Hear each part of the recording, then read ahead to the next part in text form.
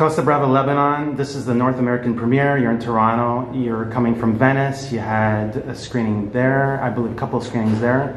But I want to go to the genesis of, I want to go a part of the timeline where if you had gone to a market an hour before the blast in Beirut, the idea of living a traumatic event and somehow coming unscathed, but being informed by it, and it potentially adding something of deeper meaning or depth to the actual production. Well, thank you for asking. You know, we were all in the office when it happened, and the office is quite close to the Beirut port. So we went from, you know, brainstorming, and we were in the middle of an exciting meeting. We had just greenlit the pre-production, to this moment that changed our lives forever, where we're suddenly looking for each other under broken walls and rubble. And so I think after we took 2 months off to grieve our city and went back into pre-production, I realized as I was making the film and afterwards how much the trauma and that day actually informed not only the process of filming, where we all felt we needed each other, so it became a moment of community. Like the shoot almost became group therapy for people who realized that they needed a reason to wake up in the morning and to not be alone. So that was one thing that it brought to the shoot. I feel like I was even more tender than I usually would be as a director, because after what I went through, I felt like I didn't want to waste time anymore, you know? So I had less walls.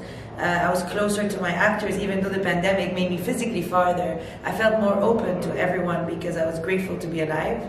And in terms of how it informed the film and the story, the film was set in a dystopian future in 2030, where the country had fallen apart.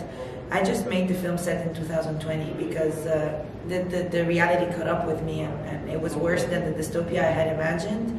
But also I think that the film always started with a shot of the port, even 5 years ago when I wrote it. And when I was discussing the shot list with my cinematographer, Joe, we thought, well, should we get rid of this shot? Because right now the port looks like...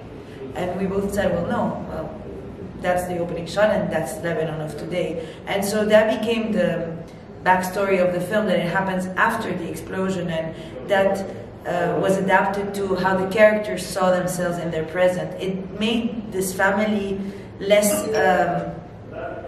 it made the family less eccentric, because there were no longer people who were escaping a reality that they could have stayed in, but they were escaping today's reality in Lebanon. So they're less of unusual characters. They represent a bigger part of Lebanese people today. Mm-hmm. And with the makeup artist, we added those.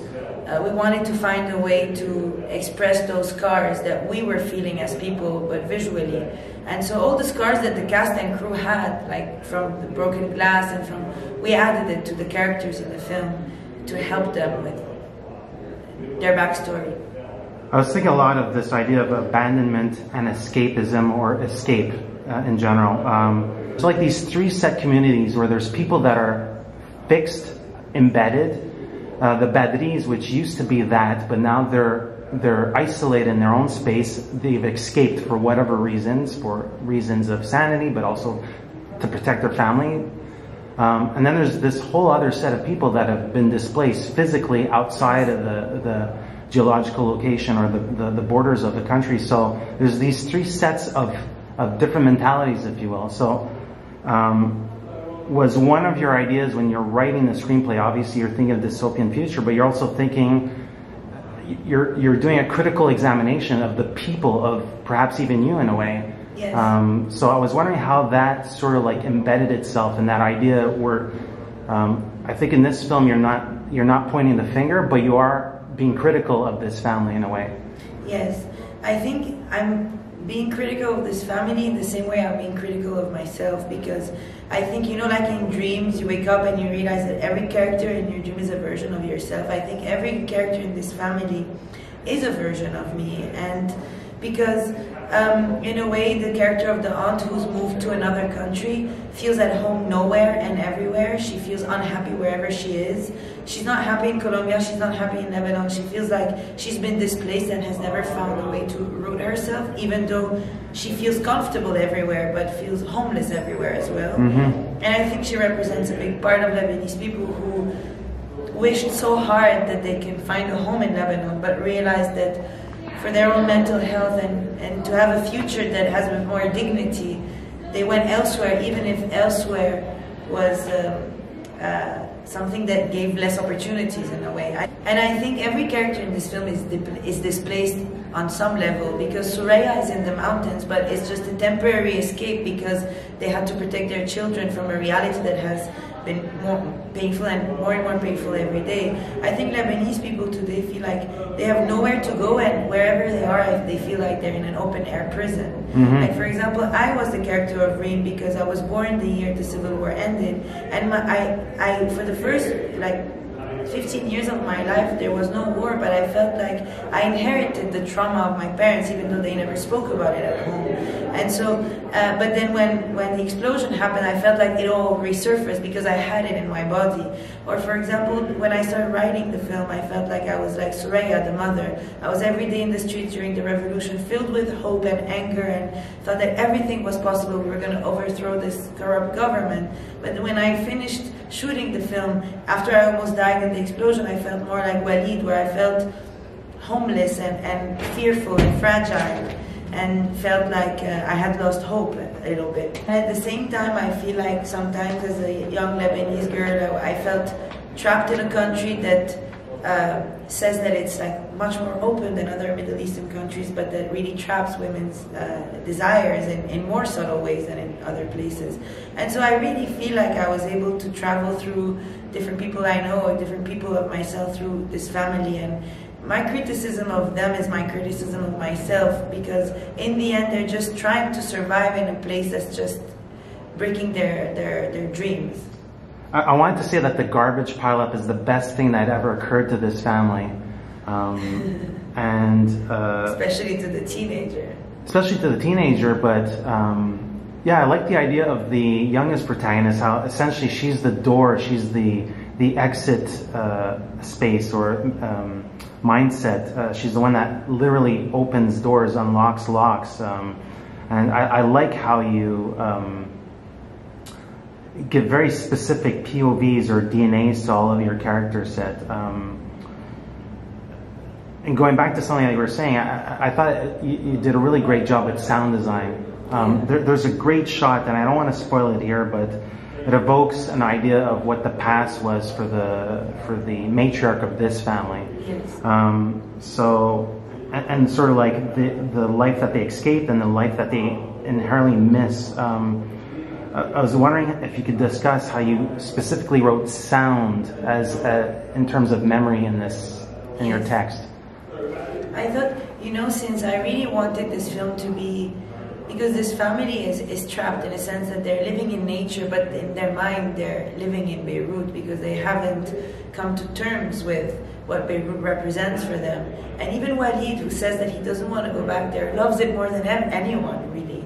And I think it was really important for me when I wrote the film to try to find a way to write in sound the memory of what Beirut can be when you're displaced from Beirut. Whether you're in New York and Beirut is part of your everyday and you associate every sound with it, or in the case of Costa Brava, the mother, played by Nadine Labaki, dreams of Beirut. So how do you incorporate the soundtrack of her memory in her present, which is birds and and the garbage arrival, even though the garbage is not a metaphor because it is inspired by a real garbage crisis that happened in the country. What the garbage does is that it brings the memory of a city or the curiosity of a city to the doors of this family that doesn't want to look at the past or at the present, really. So for the teenager, the arrival of the garbage is the reminder of a city she wants to discover, of a world she wants to discover. And for the mother, it's a reminder of a past she hasn't come to terms with, because I feel like the ache I have when it comes to my relationship to Lebanon today is no doctor or no geographical change will heal that. And that's what I wanted to try to explore with the character of Nadine, is how do you grieve a place that you haven't grieved? When I interviewed Nadine for Capernaum, I said, you're never going to give us another caramel. You're too politicized right now. You're too invested in whatever next causes that you're going to bring up. I could say very much the same thing here with you. Your short films are politicized. Your docu-elements are politicized. I have a feeling that we're not going to find a broad comedy in you, and not anytime soon. How is it to bring on a filmmaker who, I want to say in her right way, is like legend status, at least in my eyes? How is it to have her involved as a player and to sort of like, you know, see a peer of yours, but also see her also flip the switch and be a full-time player? How is that process for you? Like day one, you're directing a director, but you're directing a great actor as well. Yes.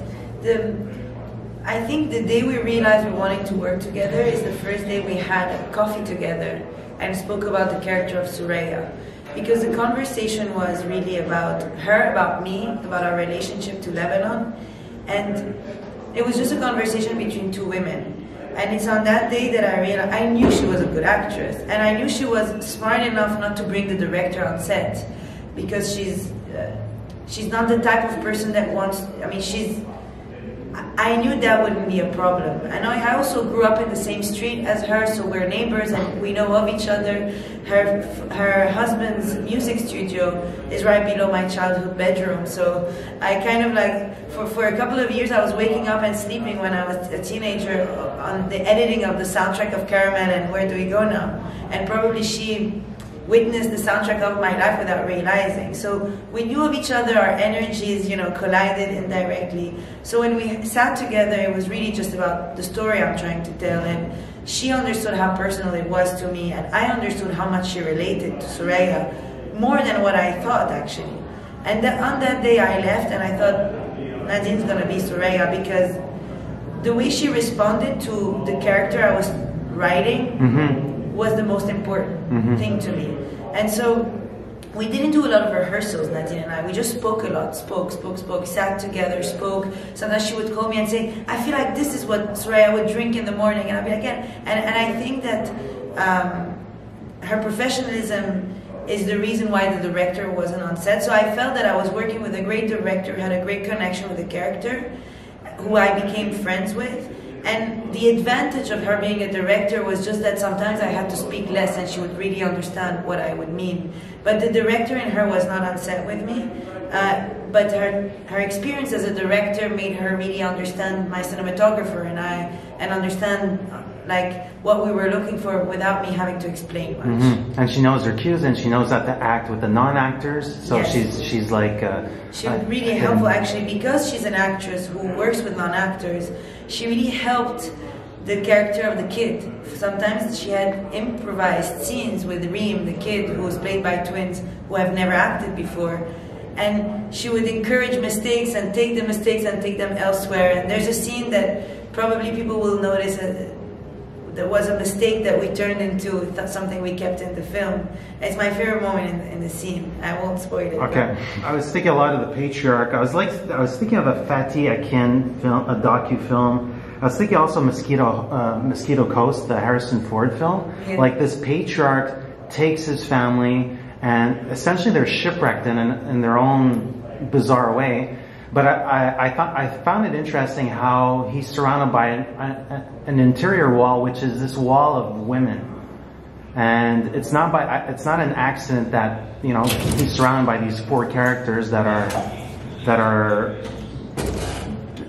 represent the past, the now, and the future of women, Lebanese women, strong voices. So I was wondering if you could discuss that sort of like synergy that you created. Yes. So, you know, some people told me that they felt like Walid was a bit too tough or too, you know, like that sometimes they felt like he didn't listen enough. And you know, I grew up in a family where it was mostly women and my father was the only man. And so that's what I know. I didn't decide to write a film with one man and many women just because I was trying to make a statement. I write what I know, and I think that Walid's greatest arc throughout the film is that he learns how to listen to others, because Walid is a character who has a lot of walls because he's been so hurt just by the fact that he's such an idealist and a great romantic as well. He's been so hurt, but also Walid is the pure product of a patriarchal society. Mm-hmm. He might not be aware of it. Mm-hmm. And I think his journey that goes from him only listening to himself and to his fears, to him deciding to listening to others and to facing his fears, is as interesting as it would have been if he was a woman as well, you know. But the fact that he's a man, which is the product of a patriarchal society, brings in certain elements to the story that I didn't try to push, but it's more like I write what my society is and what I know, and it's a society in which men have certain advantages that women don't have, and some of them aren't even aware of it. And so I think that the female characters in the film serve as a mirror for him to realize a lot of things about how he was brought up, and him deciding to leave only when his little kid, the new generation, tells him it's time to go, is a great act of love, because it shows that he's understood a lot of things. Great point. Yeah, and I love how you sort of like you do pairings in this film, at least in the third act, and sort of like those lineages do exist, but it's really interesting how how they're really fully realized characters. I wasn't expecting how you'd be able to like give the coming of age element to the teenage protagonist, and for her to test her own limits. And yeah, it's very much a film about limitations, borders, walls, and yes. And so I like how every single one sort of like decides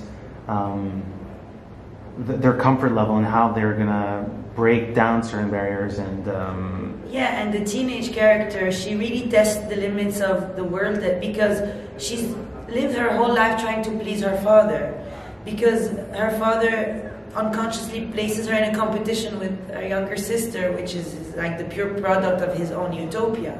And so Tala's arc, I think, in its silence as well, because she's a girl who feels like she cannot really speak at home, because she spent her life trying to please, and she's idealized her father, idealized her mother. She wants to please her father, and what she does throughout the film is realize she doesn't want to please anyone anymore. She doesn't want to please her father. She wants to test her own limits. She wants to discover the real world, and her greatest moment is when she tells him, no, I don't care if I please you or if I satisfy what you expect of me. This is what I want out of life. And I think this is also one of the moments that add to him realizing that he's maybe not listening enough to his daughters or to his wife or to himself.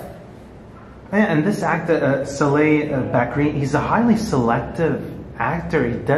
He's very picky about his roles. Yes. He doesn't do television really that much. His filmography, since when I discovered him, I think it was Hani's film. Yes. A long time ago. But I was looking at his IMDb credits, and he's very, very selective. Yes. So was it, when you cast him, does he go through a whole creative process, and does he ask a lot of questions when you first approach him?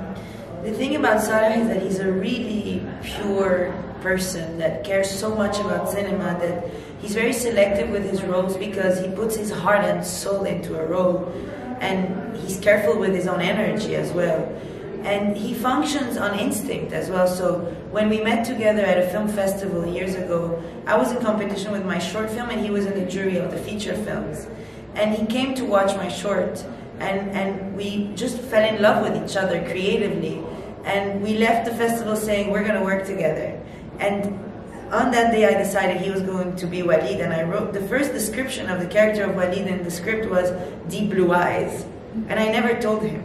I spent a year writing the script without telling him that he was going to be the character. And then one day I told him, you know, you're the protagonist in my movie. And he says, I can't wait. And that was it. Nice story. And I think that like the reason why I thought he was perfect for the role is because, first of all, he knows what losing what you love most means, because he's Palestinian and he knows what resistance is. He knows what not feeling like you belong anywhere anymore means. He knows what it feels like to be broken because your home has been taken away from you. He's also an idealist, and he knows what it is to love something so much that it hurts. He's also newly a father, so he's a very tender man he has been a paternal person even before he was a father, and